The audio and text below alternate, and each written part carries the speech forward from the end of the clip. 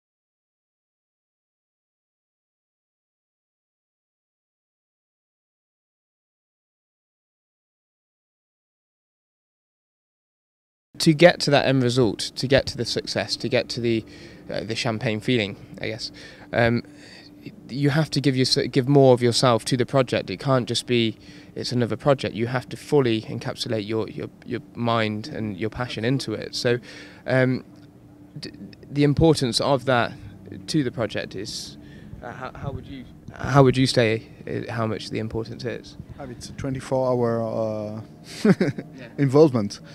Because you can have an idea when you wake up and let's do that, or let's change this, or let's improve a little bit this. I mean, when you have a boat in mind, you can just walk through. So it's like a movie. It's like a metteur en scène. The director, he got all the movie in his head, and maybe one morning he said, this scene is too long, let's cut 10 seconds, or let's redo it because it's not the right. So, you are completely focused on that. There is no other. You have to control the object in your head. Yeah. So you are part of the project completely. Almost you have to obsess about the project. It's obsession. I mean, the movie director is also obsessed by his movie, and and it's you have to. This is where comes the focus. Great. Well, and Andrew, as the editor of Super Yacht Design, Super Yacht Design Week is of course a major event during the yachting calendar. How important is it to have someone like Guillaume here and this calibre of speakers at the event to really share their insight, their passion and their involvement with the design? How do you, the importance of that to it? Yeah, it's absolutely pivotal to have speakers such as Guillaume here, to be able to discuss the issues that the industry faces and not to fall into a sense of lull and reliance on doing the same old, to really understand how to engage with owners, to better understand what they need, how they're going to use their vessels. It can only come through open discussions and honest discussions. Until we can get to a point where everything is more openly spoken about, can we really get to the point where we've got the right end product. I think the analogy that Guillaume used today about the cinema is a great one. You know, a project will only be as good as the final cut, and you have to get all the right cuts throughout the project, not just have a great idea, not just have a great scene, but have a great movie to deliver an experience that is going to be memorable. Making speakers, all of the speakers that we've had this year inside the industry and outside, pivotal to not only the industry but also for us here as a design community.